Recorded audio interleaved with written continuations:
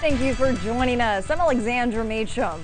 A world-changing goal that began more than a decade ago is deemed a success this week, and the Earth is safer because of it. We're starting things off tonight with tonight's Fox Science Report. NASA's double asteroid redirection test launched into space aboard a Falcon 9 rocket last November. Its goal to hit an asteroid for the first time in human history.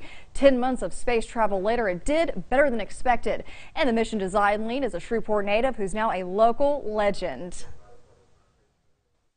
Two asteroids, marking a history-making moment in space as a first test mission for Earth. The smaller one, Dimorphos, becoming the scene of a massive impact when the DART mission slammed into it on September 26, nudging it off its trajectory path. It created an enormous explosion, far more than anybody was prepared to anticipate. It was observed by telescopes from literally every continent, and then it was also observed from James Webb and the Hubble Space Telescope. It was the first thing they both looked at, which is pretty challenging because it's relatively close by, and they're both designed for looking at things far away. Mission design lead Justin Atchison says it's a mission success better than expected. The goal was to hit the asteroid and measure how much it changed to orbit. The objective was to change its path by just a few minutes off course, and the results show it changed its path by 32 minutes instead. So it was a very demonstrable change, and it's pretty exciting. DART's mission is planetary defense, to protect the Earth from future impacts, using a kinetic impactor as its test technology. If it had been a real threat, DART proved more effective at moving an asteroid than originally hypothesized. The mission, what's the next step? So the scientists are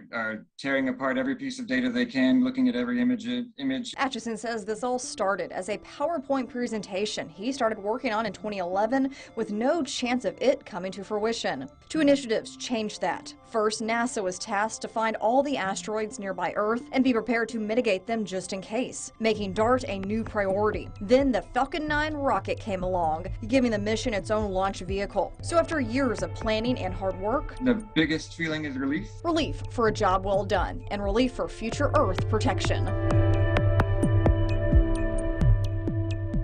And Atchison says in the near term, scientists will analyze everything about the impact and the debris that flew off of it.